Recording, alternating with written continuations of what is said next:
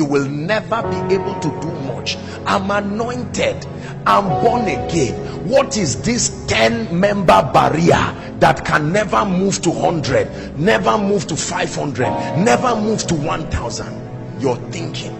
Bless a man whose mind has not been delivered. You threw money in a basket. It would have been better to go and eat with it. Something must happen in your life that would destroy it. This is what we see all around our cities. No favor, no open door, no grace, no help.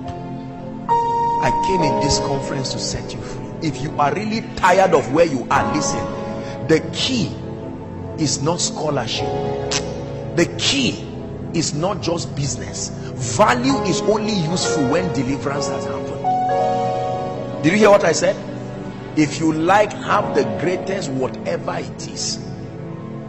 Welcome to StartNOW Channel. We are glad you tuned in today to experience another life-changing encounter in God's presence. The Bible says in Psalm 119 verses 130, "The entrance of thy word giveth light."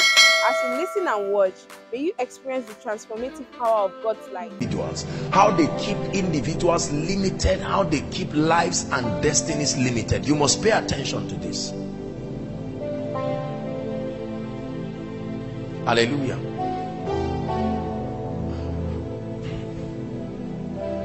Now, Jesus was teaching us something about demons. He casted a demon from a man. Listen carefully. And then he used the opportunity to start doing a little lecture on the activity of demons. You have to listen. And he said, when a demon leaves a man, certain things start happening to that demons. He left the man alone and was talking about the demons. He said that demons are restless until they find habitable environments. That's the first thing Jesus began to teach us. That the moment a demon leaves a body and is only in the spirit form, it becomes restless. Now, that's not a law that is unique to demons alone. Are we together? Any spirit is restless until it finds a home, including the Holy Spirit. Listen, there is a law, it's called the law of territory. You must assume the components of a territory to be able to coexist. In other words, if you are in the sea, you must be able to have all the build-up organs that a fish has to dwell well. A man cannot jump on his own and live in the sea for a long time, because we are not equipped for that territory. That habitat is not for us. Are we together now? Now, when God made earth, he designed earth in such a way that you must possess a body. Now, that body does not have to be made in the image and the likeness of God. Let it just be a material vessel. It can authorize you to live on the earth. Are we together now? Now, the Bible talks about the disembodied spirits, demons, alongside other fallen angels. And part of their punishment, even before the eternal judgment, is that they roam around without bodies. And from what Jesus taught us, it means that they are consistently restless. Are we together? Because there is no legal authorization for them to function in any environment. They cannot. When the time came for Jesus to come to the earth, he had to submit himself to have a body. We named that body Jesus. The spirit that was in that body was not Jesus. That spirit was the Word. Jesus was a name that they gave that spirit to help him function on earth. Is that true? That's why the key is not just mentioning Jesus. There are people on earth that have that name. Are you getting what I'm saying now? So Jesus had to subscribe to a body. On earth today, he still functions with a body called the body of Christ, what we call the church. Without a body, no spirit can function. Are we together? It is one of the laws of the supernatural. Everything that must come into the earth realm must have a body equivalent to find expression. If God wants to speak to you, there are usually 5 elements of the supernatural that he communicates with. Number 1 is sound, the wind, Sound. The word of God comes through air, the power of the air to reach you. Is that true? Number 2, light, illumination. Number 3, water. Water is a mysterious element of the spirit. Number 4, the earth itself. The earth itself. Number 5, fire. All the activities of the supernatural revolve around these 5 elements.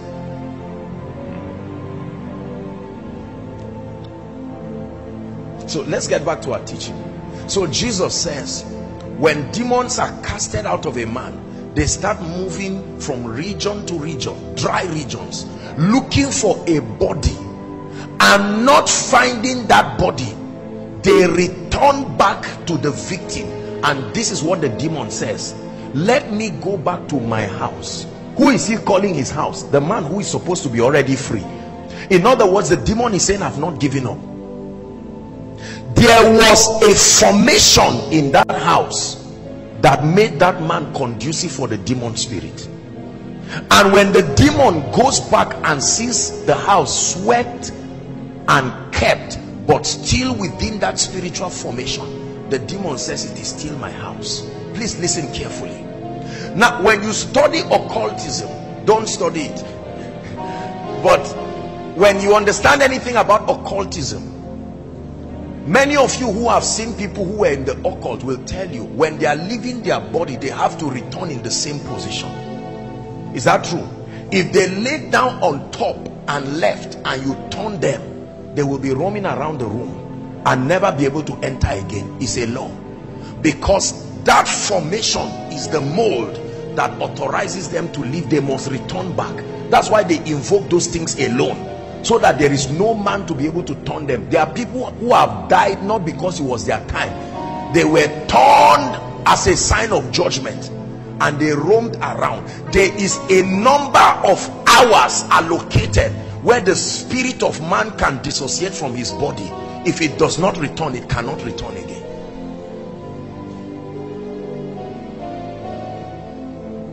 Are we together? Are you learning this now? Now, when you go to a native doctor and you tell him, I want to get a charm, do you know what he does to you? He invokes through divination and occultic powers. He concocts a charm. Now that charm looks like nonsense to you in the physical, but that charm you see is a house he's building. Based on the solution you want to be provided, the spirit that is coming to assist you will give his requirement on the kind of house that should be built. So he will say, use the head of a goat, open it and put water, or put whatever. You will hold rubbish in your hand. That spirit you see was somewhere. The spirit cannot live until they reproduce his current habitat, so that when he comes and dwells in that charm, it will be the same thing as his house. Are you getting what I'm saying? A spirit cannot dwell in a region whose formation is not the same as where it was living.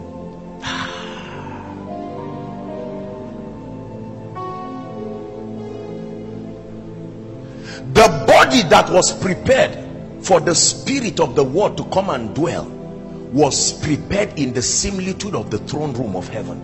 That's why the spirit of Jesus could live comfortably in that body.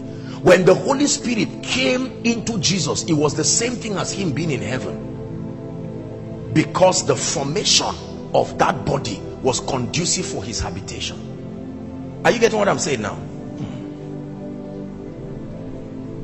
So if you drop the charm in the house, that charm can call the demon spirit that will cause whatever destruction to come, and he will use that charm, as small as it is, like his house. So the demon does not know the difference of being in your house or being where it left, because you have created a physical similitude. Are we together now? That demon spirit remains there until there is a change in formation. Now watch this. Your mentality, what you call your mindset is not just a gate, it's not just a door, is a house in the realm of the spirit. Your perception creates a formation in the realm of the spirit. That formation can attract the Spirit of God. That formation can attract demon spirits. Are we together? Now, every man, are we understanding? Are we following this morning? Now, spirits do not come and find expression in people and become strongholds and possess people just like that. There is something called the law of consistency. You attract spirits by keeping a formation in that position for a long time. Let me give you an instance. If I steal this brother's biro, it's not necessarily a demon that made it steal. I have my human will. Are we together? The moment I keep stealing that biro, my mindset is creating a habitation for the spirit of theft. The spirit of theft finds out that something on earth is attracting it, and when it comes, my consistency keeps attracting it. One day this guy will go to steal and know something entered him. From that day he can't stop again. Now he is no longer a thief. There is the spirit in him. You no longer can advise him to stop stealing. Even if the biro is missing, the spirit will tell him where it is, and he will find it and pick it. Are we together? Are you getting how this thing works? So if I go and sleep with a lady day one, it's not necessarily the spirit of lust. You just allowed your flesh to take over you. But when you do it the second time, the spirit of lust, wherever it is, there is that gravitational pull, because that act of consistency is creating a portal, a doorway. There is a formation, and that spirit starts being drawn to the environment where consistency is. One day you will find out that that spirit has entered you, and whether you are married or not, you can't stop again. Now, the first time you go to pray, you may not have the spirit of prayer and supplication. You just go and you are just praying, and then you do it day 2, day 3, and a dimension of the Holy Spirit starts being pulled. There is a formation created for that dimension of him, and the Spirit of God starts searching for the environment where that consistent action is.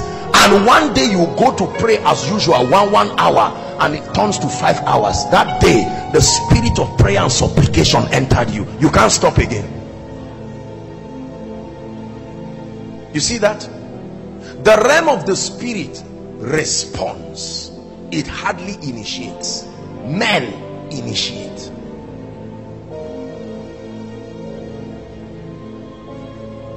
Is God teaching us this?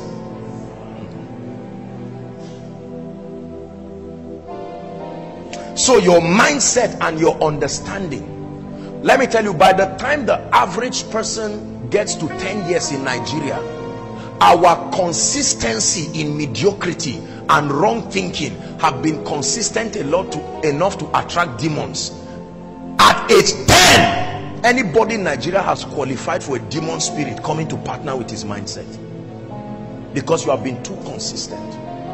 And that's why we grow with that wrong conditioning, that conditioning that limits us. Are we together now?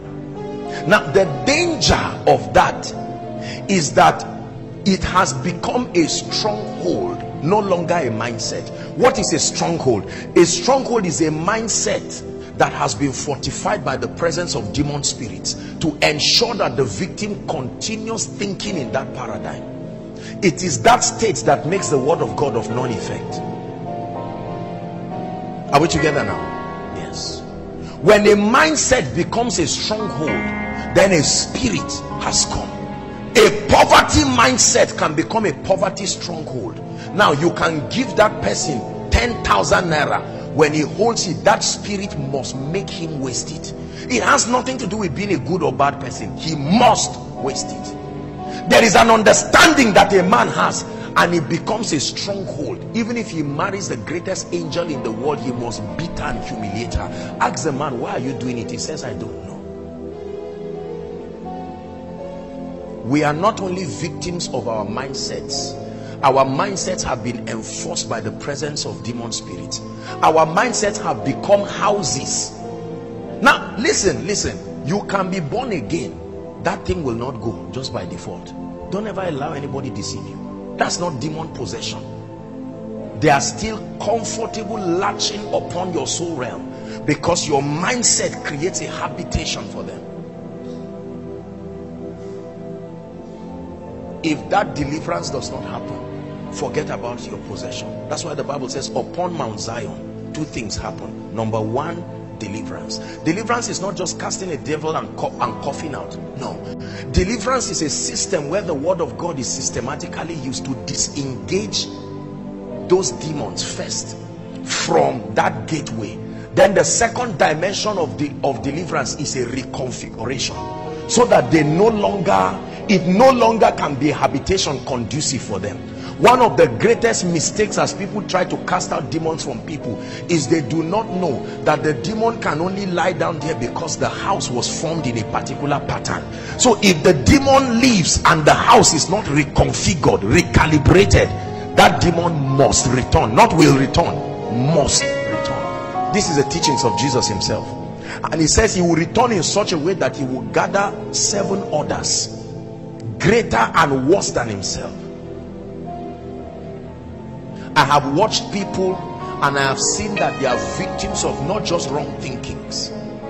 Some of our lovely parents who love us so much, you look at them and you know that there are spirits sitting on their mindset. Some of our government officials, you know that there are spirits that keep them thinking that way. When a mindset has become a stronghold, any physical resource that comes is useless. The mindset has been captured. Remember our teaching yesterday. You don't hold things with your hands, you hold them with your mind. You don't lose things by them leaving your hand, you lose things by them leaving your mind. Anything that left your hand and was still in your mind is coming back. It only went strolling. It must come back. You have captured my heart, consumed my heart with your love.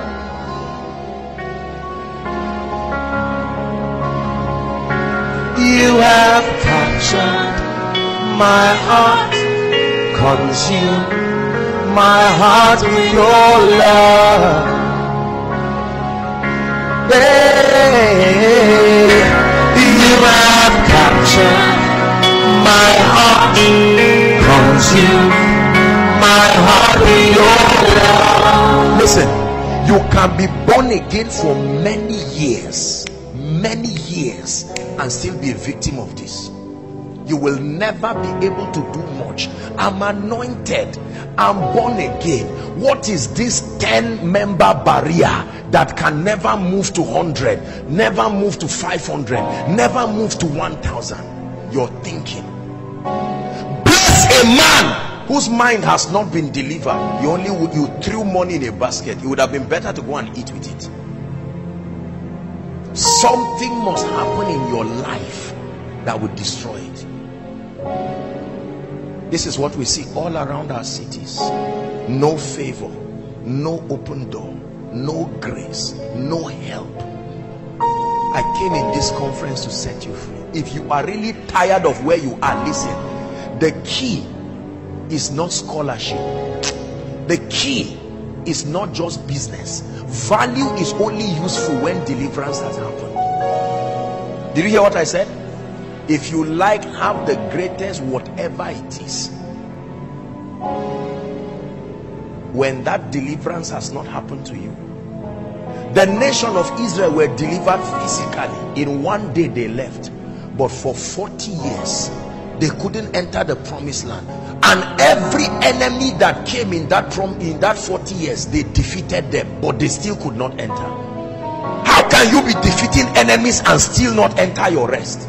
It is possible that your life can be a life of fight forever and you will never rest, because it takes understanding to enter the 7th day. It's not the passage of time that brings you there. God counted days, not just after morning and evening. He counted days when specific things were done. You can enter your 7th day in 1 week. You can enter your 7th day in 5 years. you can be on day 3 throughout your lifetime. It's not the passage of time that graduates you. It is understanding that moves you from one day to the other. We believe you were blessed by the message you just watched. Let us know what stood out to you in the comment section. You can also support our channel by liking and sharing our videos, so more people like you will be able to watch these powerful messages. We celebrate you and see you in our next video. Thank you.